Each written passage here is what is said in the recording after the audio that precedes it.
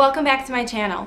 So I'm so excited to say that I booked my flight to China next year, and I got a really good deal on the flight, so I decided to make this video about how to get cheap flights.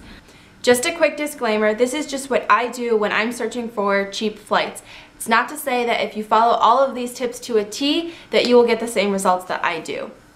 Number one, search for one-way tickets versus round-trip tickets. Sometimes if you book a one-way ticket both ways, it would be cheaper than if you were to book a round-trip ticket. The same can be said as if you book flights and hotels together versus booking them separately. Sometimes you'll get a better deal with booking them separately, sometimes you'll get a better deal booking them together. So just keep an eye out for those and watch to see which one is cheaper. Be patient. This is a big one. I was checking over and over again to see where I could get the cheapest flights to China. I'm not going until next year, and I just booked my flights.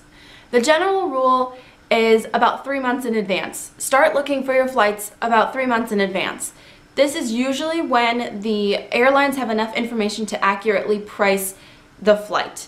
And I'm not saying that like there's going to be some crazy sale 3 months before your trip. I'm saying that the airline has enough information or enough interest to see how to price that flight.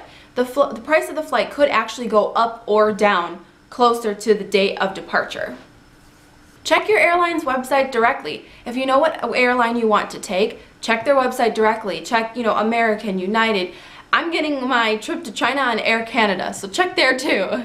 Sometimes the airline themselves will publish the best price. Clear your browsing history. Going back to the airlines having enough interest in the flight, the browsing history kind of helps them in that way too. They can see what kind of flights you've been looking at, and they can price them that way too. Even if nobody's booked them yet, they can see who's looking at what flight. The same goes for things like Expedia. They can see what flights people are looking at, and they can price them that way too. Remember that the cheapest days to fly are Tuesdays, Wednesdays, and Saturdays.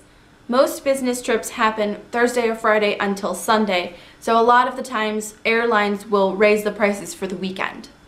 Travel during the off-season. If you're going somewhere, research the off-season and travel then. It'll be cheaper. Enroll in a frequent flyer program or an airline credit card. When I booked my flight to China, I booked it through Expedia, which I'm a member, and you can earn points on purchases. I did it through Ebates, which gives me 10% cash back on all Expedia purchases, and I put it on a travel rewards credit card. I got cash back and rewards 3 different ways doing it that way. The biggest one is to be flexible. Flexible on date, flexible on location, flexible on airport, flexible on layovers. Does your flight really have to be non-stop? Can you afford to have one stop? It might be cheaper that way. I usually use Google Flights or Skyscanner as my main search engines when I'm searching for flights. What I like about Skyscanner is that there is a search everywhere feature where if you don't care where you're going and you just want to go, and you don't even care when, you can tell them where you're flying from, you can put everywhere in the to field, and then you can choose the cheapest month, and it'll give you just a list of the cheapest flights, whether it's domestic or international, and whether it's a month from now or 4 months from now. They'll give you a whole list of cheap flights and you can choose that way. So that's it, guys. I don't think I have anything else to say on cheap flights. I will list a couple of my favorite travel search engines down in the description box below. Thank you so much for watching. I'll talk to you guys soon. Bye!